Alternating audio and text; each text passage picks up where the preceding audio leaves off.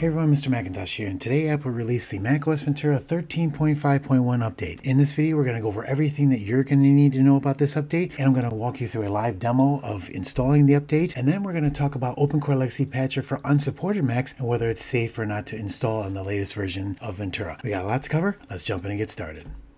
Normally, Apple releases an update. They release associated updates for macOS Monterey and macOS Big Sur. But in this case, they did not. They only released macOS 13.5.1. On the iOS, iPad, AudioOS, tvOS, and watchOS, there was no public release today for any of those operating systems. Our demo Mac that we're using for the update today is a 2020 M1 MacBook Air. If we want to be able to install the update, all we need to do is go into System Settings, and you can see that if it already checked for an update, you'll see a little red circle here with a 1. We'll click on Software Update is available.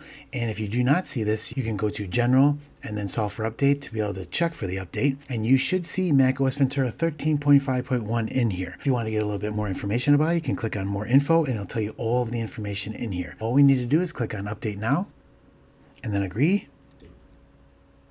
And we'll type in our password here. Now, we talked a little bit last time about how it takes a while to download and then it takes a while to do the preparing and all that stuff. Or you can go into automatic updates and then you can click on download new updates when available. So you can turn this on. So when it checks, it sees that 13.5.1 is there. It'll download it and then it will also prepare it in the background. All you need to do is when it comes up here and it says that it's available to install, you can click there and it'll restart automatically and you don't have to worry about the downloading or the extra time to do the preparing here. So I can save you a lot of time. I do this because I want you to see how long it takes to be able to download and do the preparing because I document those to see how each update goes. And for the download side, the 13.5.1 update on this M1 MacBook Air is 1.87 gigabytes coming from 13.5. Now, really quickly, I wanted to mention a couple of the comments in the last few videos have been, why is the update 11 gigabytes for unsupported Macs? And the reason why that is because the sealed snapshot of the operating system needs to be opened, and then the drivers that Apple took out have to be added back in. So when the software update goes to check that, it says, oh wait, this sealed shot has been opened. We need the full update to be able to update this operating system. If you see 11 gigabytes here for the update for your unsupported Mac, that is totally normal. And I wanted to mention that again because I've been getting a lot of questions on that. Okay, the preparation is done and all we need to do is click on Restart here. There it goes. And we'll be right back after the update finishes. Okay, we are back up after the update. Let's log in and we're back on our desktop. So let's take a look at our stats. Now, when we look at the 13.5.1, we updated from 13.5 to 13.5.1 and we started at 6:02 and finished at 6:06 and the preparation only took 4 minutes. So it was really fast. It did not take the 30 minutes that it suggested. And the installing time only took 5 minutes. So for a total of preparing and installation, 9 minutes. And if you look here, that's right on target with the previous updates, which is around 8 minutes. We can see the larger updates take around 12 minutes or 13 minutes, so right on target. What is the build version of the 13.5.1? It updated to 22G90. There was no beta releases of 13.5.1 that was released to the beta track, and that is a normal situation when we're talking about the dot releases, dot 1, 2, or 3. Usually we only see beta releases for 13.4, 5, or 6. How much space on macOS did the update take? I took a screenshot before we started the update, and the macOS had 13.82 gigabytes that it was calculating for macOS, and for the 13.5.1 update, 13.87, so only a 5 megabyte change. Apple did release a full installer of the 13.5.1 update, and it is available as an install assistant package if you need to create a USB installer. And they also released a IPSW restore file for Apple Configurator 2 for Ventura 13.5.1. If you're wondering about Safari, Safari was not updated in the 13.5.1. It remains the same version as 13.5. If you have a 2018 to 2020 T2 Intel Mac, your Bridge OS version was also not updated. It was the same version as 13.5. If you have an M1 Mac, your system firmware was also not updated. It's the same version as 13.5.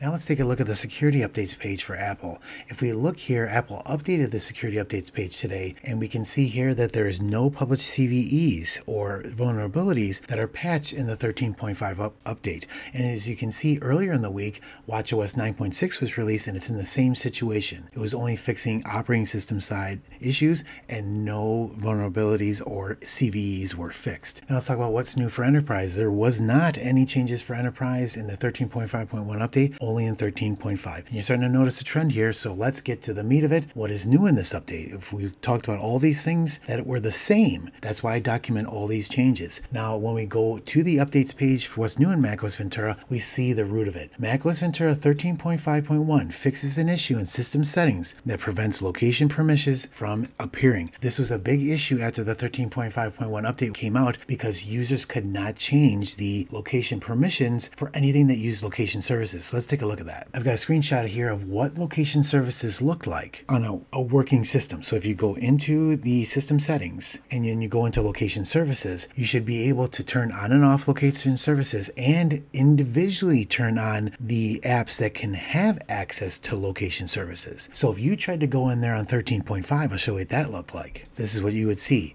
You would see location services and you can toggle it on and off, but you could not manage any of the applications that use location services. And the worst part was there was no binary or any kind of terminal command that you could run that would be able to manage those. Users who were stuck on 13.5 not being able to manage any of these location services controls. So Apple realized that and it was reported right away, and I'm glad that they came out with 13.5.1 to be able to fix the issue. Now let's take a look at those location services options in system settings after we install the 13.5.1 update. So we'll go into system settings and then we'll scroll down to privacy and security and then click on location services, and there's our location services. We can turn them on and off if needed to now, so it's really great that that's all fixed up. Okay, now let's take a look at the Geekbench 6 benchmark scores. On 13.5, we had a 2360 on the single core and an 8590 on the multi-core. After installing 13.5.1, we got a 2666, really close, and an 8604, so right on target what we're looking for. Now let's talk about the 13.5.1 update on OpenCore Legacy Patcher Unsupported Macs. As you can see here, we have an early 2011 15-inch MacBook Pro as our demonstration Mac here today, and we installed the 13.5.1 update, and we are running the latest version of OpenCore Legacy Patcher 0.6.8. We can see after clicking the post-install root patch button here that we installed the patches today after the update on August 17, 2023, and all the patches are already installed. We can see that we have a transparent dock, everything's looking good in the menu bar, and everything is going good with the OpenCore installation also. So no issues that I can see so far. The only thing I can notice is that in 13.5, there were some issues on the 2011s and the 8.2 and 3 with Bluetooth. The word is that this is fixed on 0.6.9, so we'll take a look at that when that comes out. But other than that, everything's looking good on our unsupported Mac with macOS Ventura. I decided to run the Geekbench 6 score on our unsupported Mac to see how the benchmarks do on this. And on 13.5, we had 563 on the single core and an 1803 on the multi-core. And after installing the 13.5.1 update, we got a 566 and an 1866 right on target like our M1 MacBook Air. Do I recommend installing the 13.5.1 update? Now, this is an interesting question because there's no security fixes, so we don't have to worry about that. And if you didn't need the location services fix, you really don't need to worry about this update. Now, it's a little bit different if you did not install the 13.5 update. If you didn't install that, then you can install the 13.5.1 update because you will be receiving all of those security fixes in the 13.5 update. So in that case, if you're on 13.4 or 13.4.1, I would recommend installing this because you get all the 13.5 security updates and you get the fix for location services. So I hope you enjoyed this video. If you got any questions, let me know in the comments and we'll catch you in the next one. Thanks.